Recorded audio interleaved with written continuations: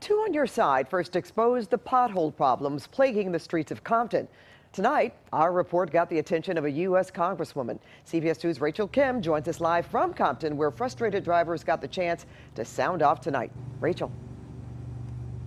Well, Pat, Congresswoman Nanette Barragan said she wanted to host this town hall meeting tonight to bring Compton residents and city officials together to listen to one another and talk about what's being done. 2 months ago, Two on Your Side exposed the pothole problems in the city of Compton. Residents say they've been complaining for years to get their streets repaved, but nothing's been done. They say potholes have become such a problem, their cars are being damaged and they're making driving dangerous.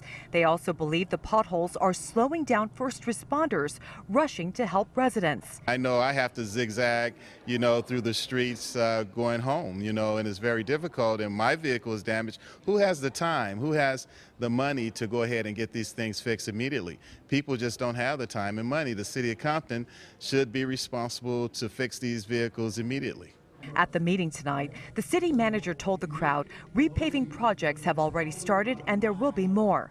Congresswoman Nanette Barragan said her office will continue to work with the city to make sure the projects stay on track. She also said one of the reasons she wanted to hold this town hall was to educate people on where the money is coming from. They are already using federal funding, generally money that goes to community development block grants. For other things, they're using that for streets here, but they're not seeing the Measure P money, which a lot of residents believe was going to go just to streets. That's not being done, and so they're going to be frustrated to hear that's not being done.